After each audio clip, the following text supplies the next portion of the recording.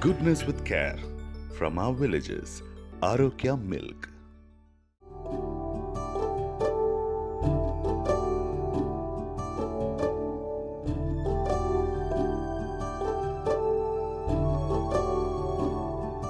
Welcome to episode 16 of Mahabharata with Anuja. This is one of the saddest chapters in the Mahabharata and proof, if any were needed, that in a war there are never any winners. So the situation is like this. Drona had been appointed as the commander of the army, and Duryodhana had asked him to capture Yudhishtra alive and to end the war. Now Drona had been unable to fulfill this vow because Arjuna protected his brother and made sure Drona did not get close to him. And Duryodhana was not the sort who handled disappointment very well, so he had a very sharp tongue also, and he kept on insulting Drona. He said, I thought you were the greatest and you cannot keep your word to me. And because he was continuously insulted like this, Drona said, on the 13th day, I promise I will claim a mighty hero on the Pandava side. I will claim his life and I will capture Yudhishtra for you. So Drona arranged his troops in a very complicated Chakravyuha formation. It was one of the deadliest formations, and only 4 men alive knew how to penetrate it. One was Krishna, his son Pradyumna, who was not part of the war, and then there was Arjuna and Abhimanyu. So this was the formation. Knowing this, Drona arranged it like this. And the Samsaptakas, they were the suicide squad. They challenged Arjuna and they led him to the southernmost part of the field. And using this Chakravyuha formation, Drona did a lot of damage and they simply could not counter his attack, and he kept drawing closer and closer to Yudhishtra. And the Pandavas didn't know what to do. Arjuna wasn't there. It seemed like a very difficult time for them, and finally Yudhishtra turned to Abhimanyu and he said, only you can do this, please penetrate this formation, otherwise the battle is going to end today itself, everything will be lost. And Abhimanyu said, I consider it an honor to be able to help my family, don't worry, I will take care of it. But there's just one thing, I know how to penetrate the formation, but I do not know how to make my way out. Apparently, legend has it that he heard this story while he was in Subhadra's womb, and Arjuna had been talking about penetrating this formation and the baby had been listening, but Subhadra slept off when Arjuna was explaining how to break free, and so Abhimanyu did not know that. And Yudhishthira said, don't worry, we will follow close on your heels, the Pandavas as well as the Panchalas, we will be behind you. And Abhimanyu sought the blessings of the elders, and without further ado, he decided to breach this formation. And his charioteer, a very wise man named Sumitra, he said, Prince, you need to think about this. They are asking too much of you. You're only 16 years old. This is a very heavy burden. And Abhimanyu said, no, I am my father's son. I will not be afraid. And this gets to me every single time, so do bear with me. And Abhimanyu very fearlessly, he tore his way through the Chakravyuha, forced a breach, and he was in. And quickly he started making his way into the heart of this deadly formation. Now Yudhishthira kept his word. Drishtadyumna was close behind him, but unfortunately at that moment, Adhiratha, he was the king of the Sindhus and he was the husband of Dushala, the sister of Duryodhana. And this king, he fought with unmatched ferocity and he made sure that the breach was sealed. And Yudhishthira and Drishtadyumna did their best. Bhima joined in, the twins, but their efforts were in vain. For the rest of the day, Adhiratha would hold his position and he would not allow them any entrance into the Chakravyuha. Now, when he saw the despair and the anguish on their faces, because they knew that Abhimanyu was being sent to his death now, and Adhiratha was happy. There was sick satisfaction on his face, and there was a reason for this. Now, when the Pandavas had been in exile, Adhiratha had gone hunting, and he happened to chance on the place where the Pandavas and Draupadi lived, and the Pandavas had all gone out. Only Draupadi and sage Daumya were there, and seizing this opportunity, he approached Draupadi, and Draupadi welcomed him because he was a relative. He was Dushala's husband. She said, please come and be welcome. My husbands will be home shortly. And Adhiratha said, it's very, very sad to see you like this in the forest. Why are you having such a difficult life? You come away with me, I will take good care of you. And Draupadi said, what's wrong with you? How can you speak to a married woman like this? And Adhiratha grabbed her hand, forced her into the chariot, and he tried to carry her away. When the Pandavas came home and found out what happened, they gave chase. And when Adhiratha saw them pursuing him, he was a coward. He pushed her out of the chariot and he tried to flee. Now Yudhishtra immediately said, Draupadi, are you okay? And then he said, it's Dushala's husband, so let's let him go, let's not cause any more trouble. And Draupadi was incensed. She said, I have 5 valiant husbands. It's bad enough I was humiliated in the assembly. Now anybody feels free to come and molest me because they know my husbands won't do anything. I'm very unlucky. And she started crying. And Bhima could never bear her tears. So he decided to go after Adhiratha and punish him. And Arjuna also went with Bhima, but Yudhishthira said, remember what I said, he's our sister's husband, don't hurt him. And Bhima and Arjuna went after him. They caught up with Adhiratha and Arjuna quickly disarmed him. And then Bhima dragged him from the chariot and he was furious with him for what he'd done. So he shaved his hair and he did it very roughly. So, you know, there were lots of injuries on his scalp. And then he trussed him up like a chicken, threw him into the chariot and dragged him back to Draupadi. And then he threw him at Draupadi's feet and he started kicking him. He said, see, Draupadi, are you happy now? I told you I'll punish him. And Yudhishthira said, what are you doing? Have I taught you nothing about dharma? This is a relative, our sister's husband. And besides, he's a captured enemy. You know, you've tied him up. He's helpless. You can't kick him like this. But Bhima was tired of listening to all this. He continued kicking. He said, come, Draupadi, he's our slave. You also kick him.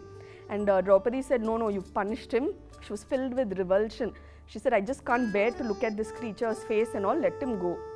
And Yudhishthira also lectured him about dharma. He said, from now on, try and do the right thing, then only you'll be happy. And listening to Yudhishthira's lecture made him feel even worse. I don't blame him. So he went with hatred in his heart and he really wanted revenge on the Pandavas for humiliating him. So they say he spent a lot of time performing severe penances to win Lord Shiva's grace. And when Shiva came before him, he asked that he be given the boon to destroy the Pandavas. Shiva said that is not possible, but you will check their advance once, and even then you won't be able to stop Arjuna. And Adhiratha had to settle for that. He wasn't entirely satisfied, but he thought, okay, I have one chance, right? I will make it count. And he did make it count, okay? Now Abhimanyu knew he was alone, deep inside the heart of the Chakravyuha, surrounded by mighty warriors on all sides, but he was undaunted, absolutely fearless and so courageous. He marched in and he thought, okay, today is my day. I will shatter this formation from inside. And it seemed like he would do it on all sides. You know, the Kaurava troops started falling, and it was as though there were 5 enemy divisions inside instead of just one lone warrior. And Duryodhana turned to Karna and said, stop this fellow, he's done too much damage already. And Karna thought, he's just a kid, what can he do? And very arrogantly he raised his bow. But that day he was Arjuna's son, and Karna felt as though he was fighting Arjuna. He simply could not stop him, and he could only watch while he killed all of his brothers, Karna's brothers, and there was nothing Karna could do about it. And he just couldn't believe that this boy, this mere slip of a boy, was fighting like this. And then at that point, Duryodhana's son Lakshmana attacked Abhimanyu. Now there was a little rivalry between Abhimanyu and this Lakshmana. What had happened was they were both suitors for Balarama's daughter's hand. Her name was Vatsala, and she had chosen Abhimanyu. So with Ghatotkacha's help, he would have carried her away, though Balarama had planned to marry her to Lakshmana. So Lakshmana had this grudge against Abhimanyu, and the two of them clashed again. And this time Abhimanyu killed him, and Duryodhana was furious. He said, what's the use? I might as well fight with puppies and kittens. All of you have allowed my son to die. I want Abhimanyu dead, and I want him dead now. Okay? And then Abhimanyu just turned, he started attacking Duryodhana. He came very close to capturing him, and every single Maharathi on the Kaurava side, they had to gather to protect him. Okay, so Karna turned to Drona and he said, at least today, prove that you are on our side. tell me what has to be done to kill this fellow, otherwise the battle ends now. And Drona wished he could cut off his tongue rather than say the words, but he said it. He said, Arjuna's son cannot be defeated in straight combat. You have to do something so foul, I don't even want to say it. Karna said, no, tell me, I will do whatever it takes. And Dronacharya said, he will not, be defeated while there's a bow in his hand. So you will have to disarm him. And in order to do that, you'll have to do it from behind. Okay? And Karna didn't even pause to think. He shattered his bow from behind. And Drona then said he will also, his mobility will have to be compromised. So Kripacharya killed the charioteer, Sumitra, and Karna killed the horses. And Kritavarman killed the rare attendants also. So now he was properly alone, and he did not have his bow, and still he would not back off. He picked up a sword, he picked up a shield, and he jumped to the floor and he started fighting again. And he moved so fast, he was faster than most men on chariots. So now this time, Karna shattered his shield, and it was Dronacharya who smashed his sword, who shattered it, cut it off at the hilt. Now again, he looked around, and for some weapon, he saw a chariot wheel, and he picked up a mace, I guess. He picked up a mace and he attacked Ashwatthama, and that was also destroyed. This mace was destroyed. He picked up a chariot wheel, and at that point, Dushasana's son, who had been very close to Lakshmana, he decided something needed to be done. His name was Sahadeva. He and Lakshmana had been very close, and his eyes were just blood red with fury, and he attacked Abhimanyu. And the two of them went at it with their fists, and they wrestled long and hard. They rained blows on each other, and finally both of them collapsed. And Sahadeva was the first one to get up, and he picked up a mace which was lying there, and he smashed Abhimanyu's skull in. And Abhimanyu did not get up. No matter how many times I say this, this part just kills me. Abhimanyu did not get up, and there was a hush for a brief moment. The world had become a darker place, an uglier place with him gone. And just a moment, there was a hush, and Drona was praying. He was praying that they be forgiven for all their sins. And all the Kaurava troops, they were like dancing around his body. And when the Pandavas heard this, none of them had the heart to fight. They just threw down their weapons, and all of them left. They just ran from the battlefield. Hardened warriors, they were all crying and they were all gone. And this was how it was at the end of the 13th day. And Arjuna, meanwhile, he'd been battling the Samsaptakas, the suicide squad, and finally the sun had set. He was on his way back, and as Krishna rode towards their camp, he said, something is wrong, Krishna. I can feel it. There's silence everywhere. Nobody is looking at me. What is wrong? Is Yudhishtra okay? And Krishna said, don't worry, Yudhishtra and your brothers, they're all fine. And he did not have the heart to tell him what had happened. And they all made their way inside. And Arjuna said, where's Abhimanyu? Every day he's the first to greet me, and he'll want to know what all had happened. Where's my son? And slowly the truth started dawning on him. He made his way to the tent where all his brothers were gathered. He saw that they'd all been crying, that they were all, prostrate with grief. And then he turned, he said, Drona arranged the, troops in the Chakravyuha formation. Don't tell me you sent my son to penetrate it. He did not know how to come out. Don't tell me you let that child go in alone and none of you went behind him. The brave Pandavas, the mighty Panchalas, don't tell me you let him go alone and unprotected. And none of them could answer. They could not answer even. And he said, tell me what happened. And Yudhishthira told, we did our best to follow. His voice was also breaking. He said, I'm so sorry, but we couldn't go behind him, and they killed him. And then he said, my son cannot be killed in straight combat. So they surrounded him and they slaughtered him. And he started yelling at his brothers. He said, if I'd known that the brave Pandavas, the Panchalas, you all were incapable of taking care of my son, I would not have left him in your care.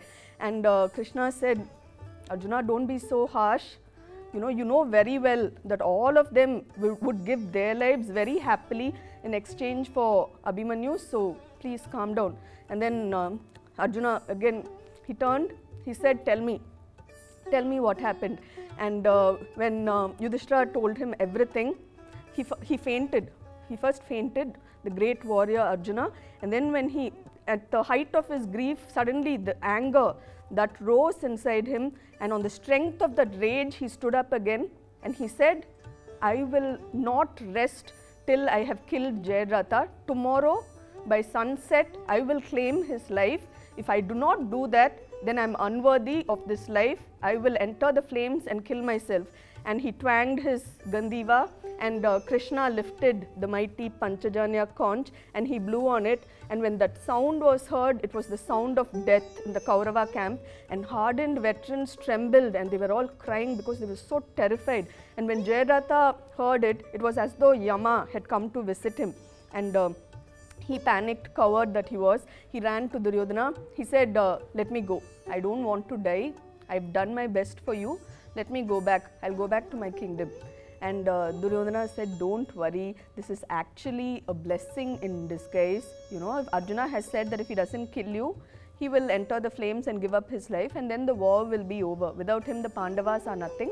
And Arjuna may think he's great, but Karna is worth 100 Arjunas, don't worry. And then Duryodhana took him to meet Drona, and Drona said, don't worry, I will do everything in my power to protect you, we will keep you safe. And having been consoled like this, Adhiratha felt better and he agreed to stay. Meanwhile, Krishna was worried. He turned to Arjuna and he said, you know, you were very rash and reckless. You should have consulted me before saying these things. And Arjuna said, no. He said, what has happened, Krishna? My son is gone. Tomorrow, whether I win or lose this war, life has no meaning for me anymore without him. And he said, how do you think I'm going to go console Subhadra? What am I going to say to Uttara, his wife? She's carrying his son. What am I going to tell her? How will I console them? He said, how will I even face Draupadi? Abhimanyu is her favorite, you know that. She'll always say, he looks just like you, he's a warrior like you, he's only the best of the lot, he's my favorite. And he said, I can't console any of them, but I can avenge him and I will do it, Krishna, I promise I will do it. And Krishna told him, seek the blessings of Shiva, calm yourself down, we will do this together. And Arjuna said, you go console all the ladies, I cannot face them tonight. You go meet Subhadra, you meet Uttara, you meet Draupadi, you talk to them. I cannot face them. I don't have the strength for that. And Krishna said, don't worry, I will comfort them. You just focus on the task ahead. And then Krishna called his charioteer, whose name was Daruka. He said, Daruka, prepare my chariot, place all my weapons in it. Tomorrow, if you hear the Rishabha note, that's the bull note, he said, if you hear that on my conch, I want you to come. I will destroy a world if Arjuna is not in it. So that was Krishna's very emotional thing, because you know Arjuna was his best friend. He said, I am going to do this, I am going to help him do this. And that night, Arjuna, while he was sleeping, as Krishna had said, he started praying to Shiva, and that's how he slept that night. And in his dreams, Krishna came to him, and together, they say both of them went to Kailasha. They met Shiva and Parvati and worshipped him. And then Shiva asked him to go to an enchanted lake and bring a bow and a quiver full of arrows. When Arjuna had fetched it, he personally taught him how to use his Pasupata missile. And so when Arjuna had received this, he felt strength flow through his veins and he knew he was going to do it. So when the morning broke, he was very alert, very focused. He called Satyaki. He said, today I'll be busy trying to kill Adhiratha. It's going to be difficult, as you know, but I am going to do it. But Drona will use this opportunity to somehow capture Yudhishtra. So I'm placing my brother's life in your hands. Don't let me down. Drona had also been very busy. He'd arranged the troops in an extremely complicated formation. From the front, it resembled a cart and a wheel. And behind this, there was a lotus. And concealed inside this lotus at the very heart, there was a needle formation, a Chakravyuha. And inside this needle, Adhiratha was placed and he was surrounded by 8 Maharathis. Now this entire formation, it extended to about 12 miles on the battlefield. but Arjuna was undaunted. He looked at the enemy lines, he found the weak spot at once, and he managed to force his way forward, and Drona immediately confronted him, and the two of them started battling, and it was a long and hard duel, and Krishna got real irritated. He said, Arjuna, you have no plans of killing Drona, he's your guru, he has no plans of killing you, he cannot also, you all can keep this up all day, it's time for you to move on. And Arjuna immediately made his way past Drona, and Drona said, what is this, Arjuna? Without conquering your enemy, you're going like this, you're retreating. And Arjuna said, you're not my enemy, you're my guru. And saluting him, he went on his way. And next he had to contend with the king of Kalinga, a very mighty warrior named Shrutyayudha. And again, Arjuna did not have time to waste on him, so he decided to make a quick end of it. He killed the charioteer, he killed his horses, and Shrutyayudha knew he was next, and he was very angry. So suddenly he decided to reply in kind. He picked up a mace and he threw it at Krishna, Arjuna's charioteer. And Arjuna saw the mace and he's releasing arrow after arrow from his Gandiva, but the mace did not even slow and nothing happened to it. And he could only watch helplessly as it made its way towards Krishna's chest. For a brief second he was terrified, and then suddenly the mace just rebounded and it attacked Shrutyayudha instead, and he died. And Arjuna was totally confused, he had no idea what was happening. And then Krishna said, I'll keep moving but I'll also explain. He said that Shrutyayudha was born to Varuna, the god of the waters, and the river goddess Parnasa. Now this goddess had asked Varuna to give him a weapon that would make him invincible in battle, and hence he would have given him this mace, but he would have warned him, if you attack somebody who's unarmed and defenseless, it will rebound on you. And in the heat of battle, he'd forgotten and he paid for it with his life. Now there were many more warriors who attacked Arjuna, but he kept proceeding steadily across the battle lines. And then suddenly Krishna told him, Arjuna, the horses are completely tired, they are blown. These were Gandharva steeds, but even they'd been, they'd done too much work, and Krishna said, we need to do something about the horses. So Arjuna jumped down from the chariot and he used his arrows to create a pool of water. And then he built an enclosure for Krishna made entirely of arrows so that he could attend to their wounds and soothe them and massage them for a little bit. And immediately all the soldiers thought, Arjuna is on foot, we can get him now. But again, Arjuna on foot, he was faster than most men on horses, and they could not even get close to him. The entire sky seemed to be blotted out with, the steady stream of arrows from the Gandiva.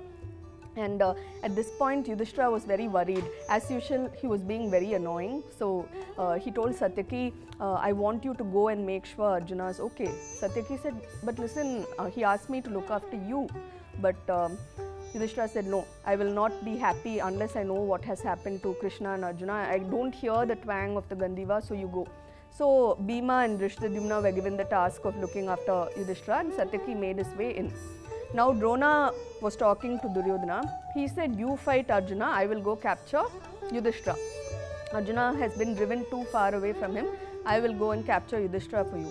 Duryodhana said, how am I supposed to fight Arjuna when he defeated you, his guru? And Drona was a little insulted, but again he decided to bear it. He said, I will place an impenetrable armor on you, so you will be able to fight him today. So once that armor was tied on Duryodhana, he felt very, very courageous and he challenged Arjuna. And Krishna asked Arjuna, what's going on? How come your arrows aren't hurting him? He said, Drona has tried the armor for him, that's why he's so brave, but wait, I'll show you how it's done. And he immediately released sharp arrows which lodged themselves under his fingernails. And it was like, it caused agonizing pain to Duryodhana, and he fled from the battlefield. And Arjuna, meanwhile, he continued, but at this point, Satyaki had, while he was trying to follow Arjuna, he would have drawn closer, and Arjuna was saying, now I have to worry about Yudhishthira, and I also have to worry about killing Adhiratha. At this point, Satyaki was engaged in a clash with a warrior called Bhurishrawa. Now these two were old enemies, okay? They had this blood feud going back a couple of generations, because both their ancestors would have wanted to marry Devaki, Krishna's mother, and they would have done lots of unforgivable things to each other because of that. So these two picked it up, and there was a horrible clash, and Satyaki was exhausted because he'd been doing a very good job of protecting Yudhishthira, and he was not a match for Bhurishrawa. and he just collapsed. He'd fainted, and at that point Bhurashrava placed his feet on his head, and then he raised his sword to cut off his head. And Krishna called Arjuna and he said, Satyaki is your friend, you cannot let him die like this. So Arjuna was a little reluctant because, without warning you can't attack somebody, especially when they're fighting someone else. But listening to Krishna, he released an arrow, and Bhurashrava's raised arm was cut off, and it just fell down like that. And Bhurashrava turned and he said, how could you do this? You have a reputation for righteousness, for fair conduct. How could you do this? I was fighting someone else, you attacked without warning. And Arjuna was very upset because everyone started supporting Bhurashrava. They said, fie on you, Arjuna, shame on you. He said, what about you? Do you know how to treat a fallen foe? He's unconscious and you insulted him, and you were also going to cut off his head while he was defenseless. And Bhurashrava, when he heard this, he felt very bad. He'd lost an arm, and that too his fighting arm, and he felt that his honor had been insulted. So he entered a certain yogic position and he wanted to give up his life. Now at this point, Satyaki rose up, and before Arjuna or anybody could stop him, he cut off Bhurashrava's head. And people were saying shame and that and this, and Arjuna knew he had no time to debate the rights and wrongs of this matter. The sun was beginning its downward descent, it was going to set, and there were still, 8 Maharathis between him and Jayadratha. He knew that, he could defeat them all, but time again was the factor. And Krishna immediately said, Arjuna, you won't be able to do it without using strategy. So I'm going to create an illusion of sunset, and immediately all the Maharathis, they'll drop their weapons and they'll start celebrating. I want you to strike then. And then he said, there's one more thing you have to remember. Jayadratha's father's name was Vridakshatra, and at the time of Jayadratha's birth, it had been prophesied that he would be decapitated by the greatest warrior this world has seen. And Vridakshatra immediately, he would have been very angered on hearing this, and he cursed this unknown warrior. He would have cursed him and said, whoever is responsible for my son's head rolling on the floor, his own head will explode in the next moment. Okay, so Krishna told him this, and he said, be careful. So Arjuna murmured a prayer, he raised an arrow, fixed it to his bow, and he was ready. And then Krishna created that illusion of sunset, and immediately the Kauravas started cheering. They were like, yes, we've won, now Arjuna will have to die. And they were all screaming and they dropped their weapons, and at that moment Arjuna released his arrow. It flew true and fast, it neatly severed his head, and he kept up a steady stream of arrows, so they lifted his head high up into the heavens. And Vridakshatra, Krishna had told him about it.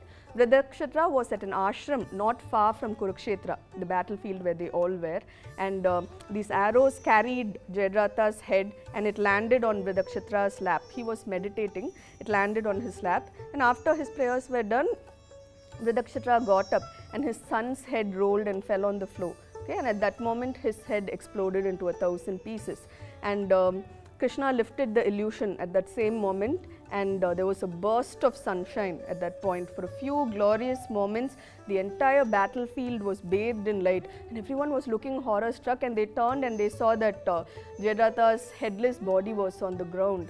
And immediately Krishna and Arjuna, they raised their conches. Arjuna's is Devdatta and Krishna's is Panchajanya, and they started blowing on it to signal their victory. So it was on that day that this mighty hero Arjuna, he decimated 8 Akshahinis or divisions of the Kaurava army. He fulfilled his vow and he avenged his son. Now this concludes one of the most tragic chapters in the Mahabharata. I hope you learnt a lot from it. You know the drill, people, so please do the needful, and be sure to let me know your thoughts on Arjuna's valorous deeds and Karna's cowardice in the comments section. I will see you soon for your next dose of the Mahabharata. Thank you.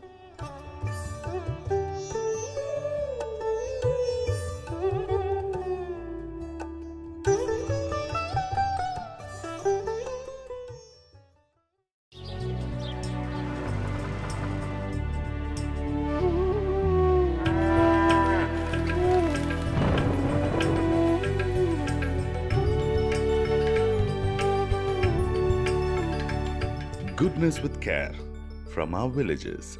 Arokya Milk.